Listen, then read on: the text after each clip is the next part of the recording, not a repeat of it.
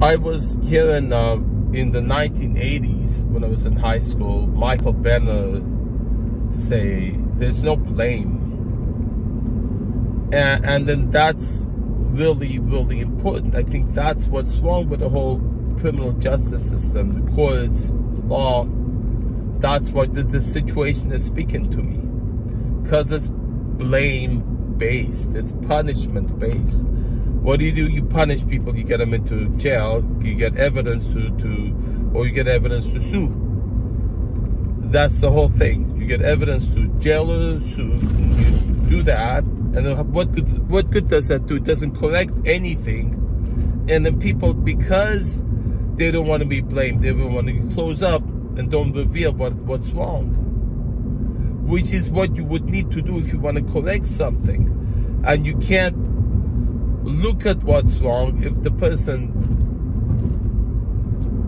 blocks the communication in order to block revealing what's wrong, which is behavior that the police are trained to do, that they consistently, anything you say, they say, the moment you point at something's wrong, they're trained instantly, they say something irrelevant to cover it up. They do that systematically, methodically. Do you understand? It's wrong to punish people for something that's wrong as a deterrent to stop them from doing it, because it doesn't correct the underlying cause of it. And that's what you need to do. And to see the underlying cause, people need to feel safe to reveal it, and they won't do that if they're afraid of being caught.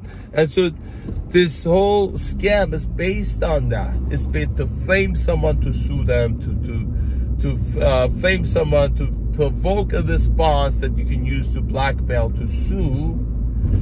That's naturally would come out of that, punishing thing, because the people who do that would want to get back and say, well, the members of society use the very thing that's wrong and emphasize it by doing what they did to me.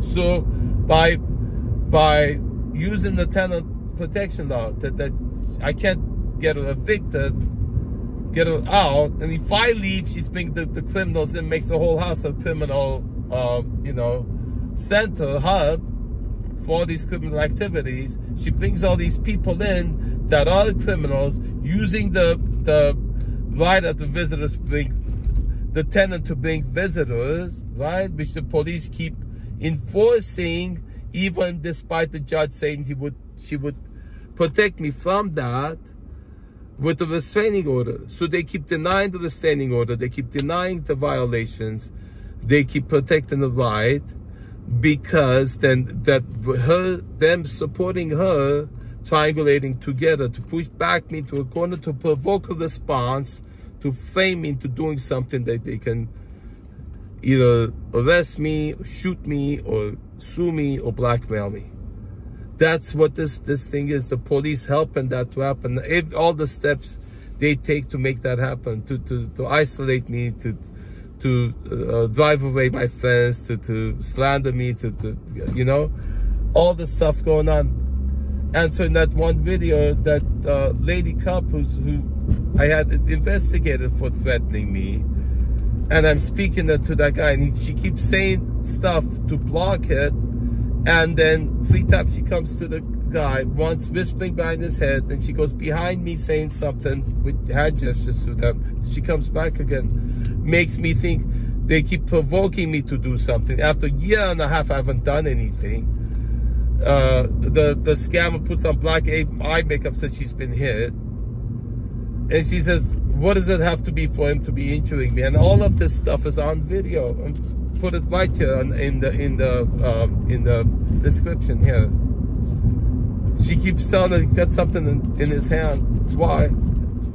I'm thinking she's telling him to shoot me. That's what